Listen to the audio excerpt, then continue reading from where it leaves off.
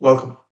In today's video, I'm going to talk to you about an Excel template which you can use to create Kanban boards for your own project management. Kanban boards are great visualization tools in project management. It can be extended easily to a lot more scenarios than just pure project management. You can use it to scenarios wherever your projects or tasks flow through specific stages or predefined workflow steps. Now, let me give you our own example here at inzara.com. We create and publish templates, and each and every single template that we create and publish follows through certain stages. For example, we always start with researching, what product we need to build, and then we do a design and make sure that the layout and the appearance and everything is all defined. And then we do an internal review and get it approved. Then we actually develop the template, test it, and make sure it's actually accurate, and then publish it on our website. Now, every single task goes through these stages. And now, using this Kanban board, I can visually see where each of the tasks are, in which stage they are. Is there any specific stage where we have a pile up of a lot of tasks so that I can take actions to address the bottlenecks? For example, if I want to only see tasks related to Excel templates that we publish, so I can just click on Excel templates. Now I can see all the different Excel template related tasks, which stage they are. And I can also identify specific by resource. So who's working on these tasks? I can also filter them based on priority. I can look at it by when these tasks are due, by due month or week. And I can also look at only the currently open tasks or closed tasks. So all of this at my fingertips, visually displayed so that I can easily see the tasks and take actions. I really like the Kanban boards because they're very simple to use, but they are very effective in its purpose. So just like everything we do at inzara.com, simple tools, smarter decisions. Now, I'm going to walk you through how you can use this template to create your own Kanban boards quickly and easily. In our template, once you download it from the link that I'm going to provide to you in the video description, now in the settings sheet, this is where you start by assigning a list of projects. Projects are nothing but how you want to categorize your tasks. How you want to categorize it. Is it by project? Is it by category? You can rename it according to your needs. I have done it as projects. I can also define the list of resources or people that will be working on the tasks. And then I define the stages that every task will go through. In my case, I've entered 6. If in your case you only have 3 stages, no problem, only enter 3 values. It works. And then I'm going to talk to you about this item settings a little bit later towards the end of the video, because that is how you can customize the Kanban board visual according to your own personal needs. I'll come back to it at the end. Now, if you go to the data sheet, this is where we enter the data of our tasks. We give a name to it of each task. We assign it to a specific project, and you can see that the drop-down menus will automatically happen because we've already defined the list of projects, we have defined the list of resources. So these things will be automatically providing you drop-down menus to make your data entry cleaner.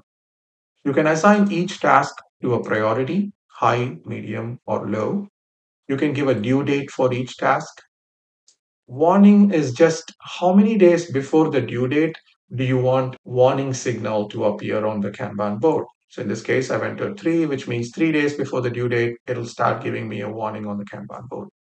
And then those stages, which stage is this specific task in? You can also enter the number of hours of work needed for the task or the cost involved for the task. Those are optional. If you want to use it, you can. Otherwise, you can ignore it. And then the status column is where you can say whether a specific task is open or completed. And this is helpful because now when you go to the Kanban board, you can easily filter the completed tasks out if you don't want to look at them. And then you can enter some notes or comments for each task according to your needs. Now that's it. Very simple data entry. Now let's go to the Kanban board.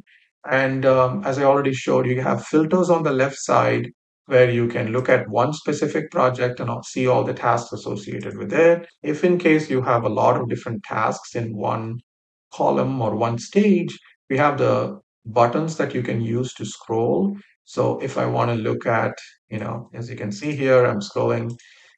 If you have, let's say, 15 different tasks in this, you can easily use the button to scroll and see more. And you can see the number of tasks in each of the stages shown here. So 7 in research, 3 in design, 3 in approval, 2 in develop, and all that. The count is there.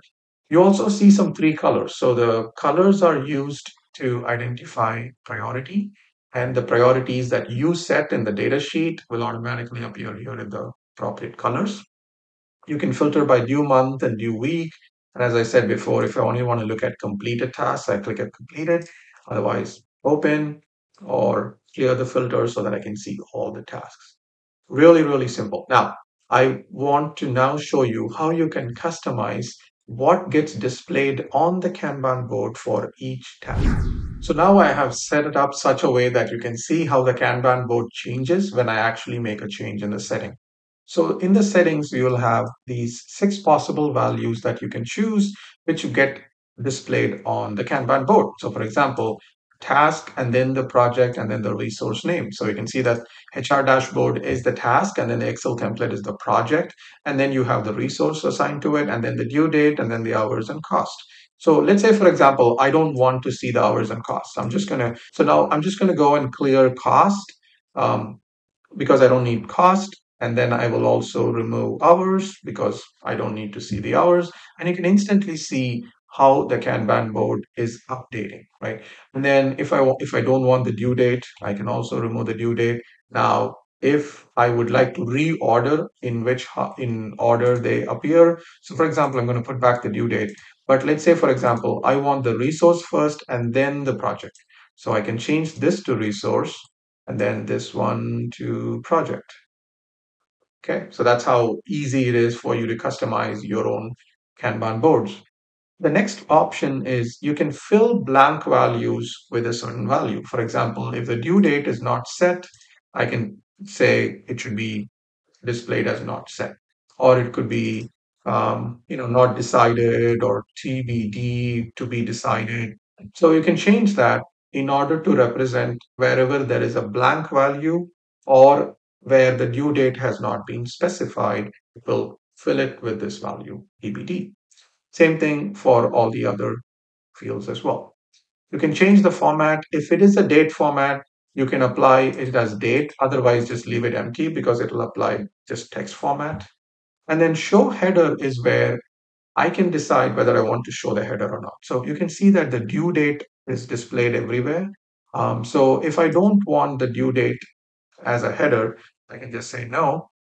So now I do not see due date. So for example, 31st May 2023, I can see that the due date is not displayed. The due date will be displayed right now if you don't have any due date specified because it again reminds you that the due date is to be decided. But if you have entered a due date, then the due date as a header will not appear.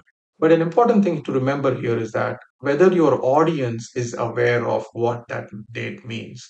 If it's a brand new audience, I would recommend keeping the header in there.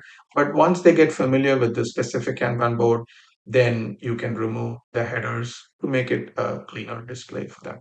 So this is what this Kanban board template does. Again, very easy for you to create your own customized Kanban boards. I want to give you an example also how you can use this beyond just project management or task management. So an example I would give is if you want to use it for human resources in recruitment, the way you can take the same template and make it work for recruitment tracking would be each task that you enter in the data sheet will be an application by a candidate to a job. And then instead of a project, you will assign it to a job that they're applying it to. And then resource will be hiring manager or a recruiter who's working on that job. And priority can be priority, due date can be you can set a due date for your hiring. And the different stages can be the different stages of your recruitment funnel. So once you do the candidate application, screening, HR interview, hiring manager interview, technical interview, whatever your stages are in your recruitment funnel, you can customize the stage column to represent that. And then once you've completed hiring for that specific job, or once you've made a decision on that candidate or an applicant, you can just mark the status as completed or still open, meaning you're still reviewing the candidate. So this is a very simple way you can use the Kanban board template even for recruitment tracking. And on the Kanban board, you will be able to see all the candidates in each of the stages of recruitment funnel. So that's again just a simple example. You can think of many different ways you can use the Kanban boards to track processes, projects, products as they go through the different stages. If you have any other questions about this template or if you have ideas to make this template better, please put them in the comments below. I'll be back with another video about another template very soon. For such simple and effective tools, please visit nzara.com. Thank you very much for watching.